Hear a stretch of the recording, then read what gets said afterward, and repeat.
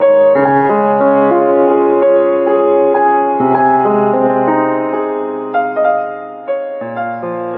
30.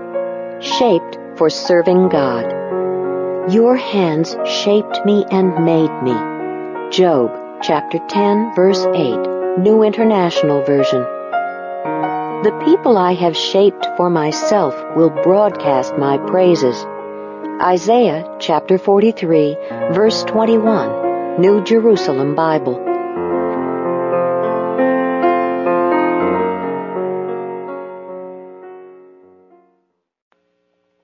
You were shaped to serve God. God formed every creature on this planet with a special area of expertise. Some animals run, some hop, some swim, some burrow, and some fly. Each has a particular role to play based on the way they were shaped by God. The same is true with humans. Each of us was uniquely designed or shaped to do certain things. Before architects design any new building, they first ask, what will be its purpose? How will it be used? The intended function always determines the form of the building. Before God created you, He decided what role He wanted you to play on earth. He planned exactly how He wanted you to serve Him, and then He shaped you for those tasks.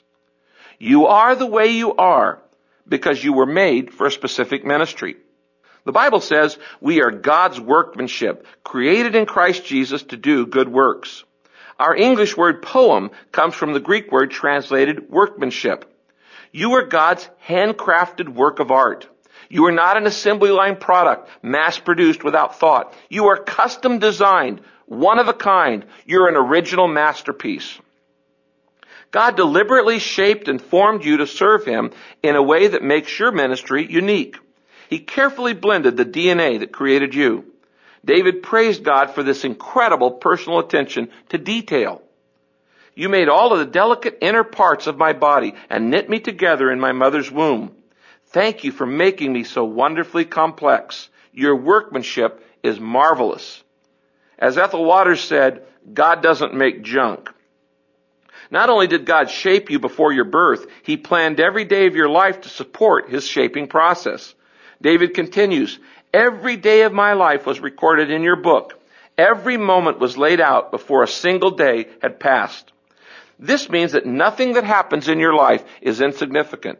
God uses all of it to mold you for your ministry to others and shape you for your service to Him. God never wastes anything. He would not give you abilities and interests and talents and gifts and your personality and your life experiences unless He intended to use them for His glory.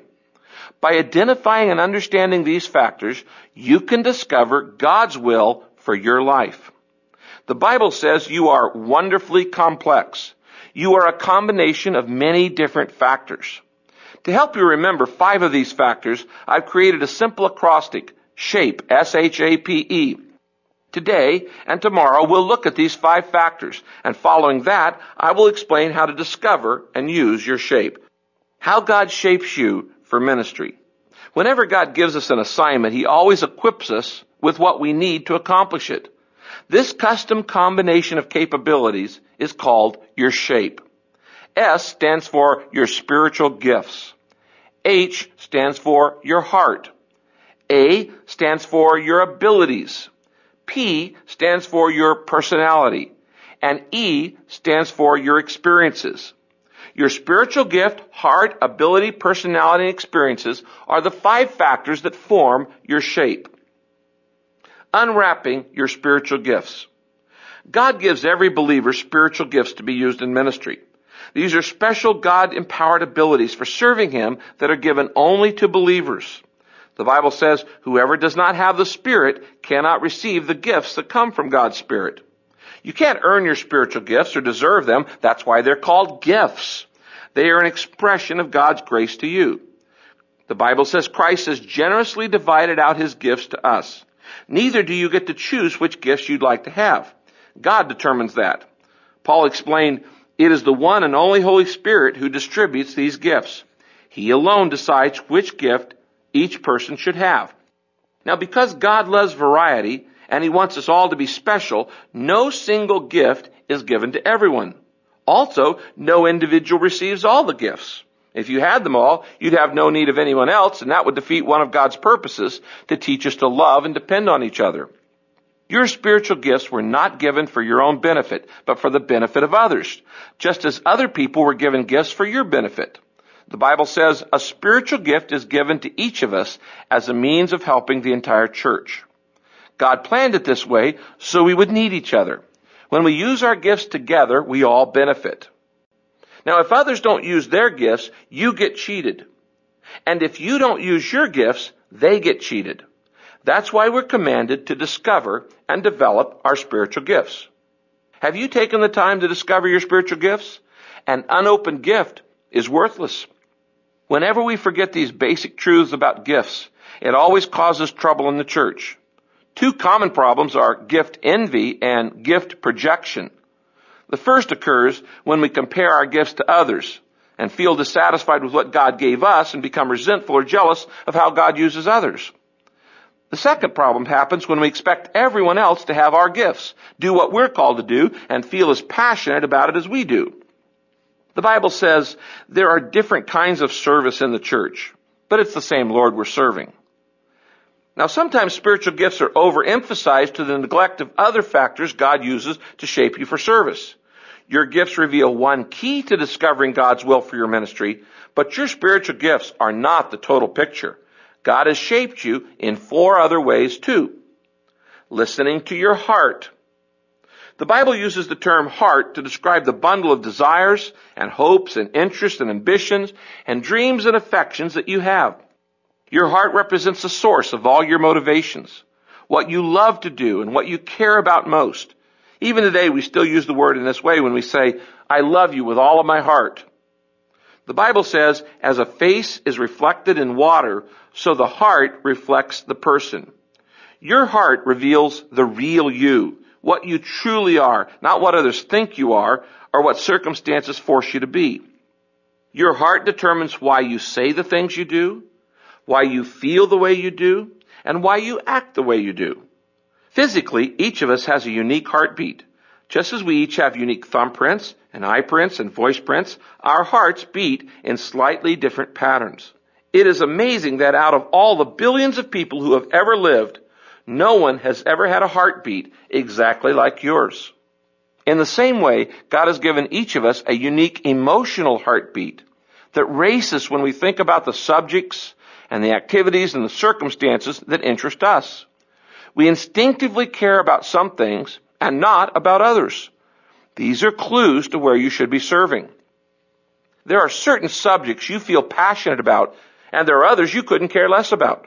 Some experiences turn you on and capture your attention, while others turn you off or bore you to tears. These reveal the nature of your heart. When you were growing up, you may have discovered that you were intensely interested in some subjects that no one else in your family cared about. Where did those interests come from? They came from God. God had a purpose in giving you these inborn interests. Your emotional heartbeat is the second key to understanding your shape for service. Don't ignore your interests. Consider how they might be used for God's glory. There is a reason that you love to do these things. Repeatedly, the Bible tells us to serve the Lord with all your heart. God wants you to serve Him passionately, not dutifully. People rarely excel at tasks they don't enjoy doing or feel passionate about. God wants you to use your natural interest to serve Him and others. Listening for inner promptings can point to the ministry God intends for you to have. How do you know when you're serving God from your heart? The first telltale sign is enthusiasm. When you're doing what you love to do, no one has to motivate you or challenge you or check up on you. You do it for the sheer enjoyment. You don't need rewards or applause or payment because you love serving in this way. The opposite is also true. When you don't have a heart for what you're doing, you're easily discouraged. The second characteristic of serving God from your heart is effectiveness. Whenever you do what God wired you to love to do, you get good at it. Passion drives perfection. If you don't care about a task, it's unlikely that you'll ever excel at it. In contrast, the highest achievers in any field are those who do it because of passion, not duty or profit. We've all heard people say, I took a job I hate in order to make a lot of money so someday I can quit and do what I love to do. That is a big mistake. Don't waste your life in a job that doesn't express your heart. Remember, the greatest things in life are not things. Meaning is far more important than money. The richest man in the world once said, "A simple life in the fear of God is better than a rich life with a ton of headaches." So don't just settle for achieving the good life, because the good life is not good enough. Ultimately, it doesn't satisfy. You can have a lot to live on and still have nothing to live for. Aim instead for the better life, serving God in a way that expresses your heart. Figure out what you love to do, what God gave you a heart to do, and then do it for His glory.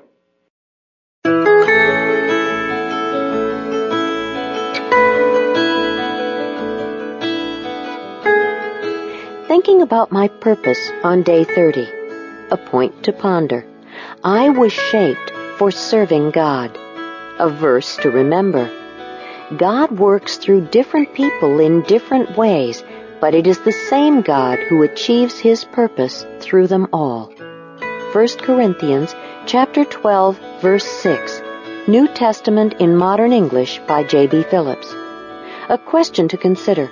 In what way can I see myself passionately serving others and loving it?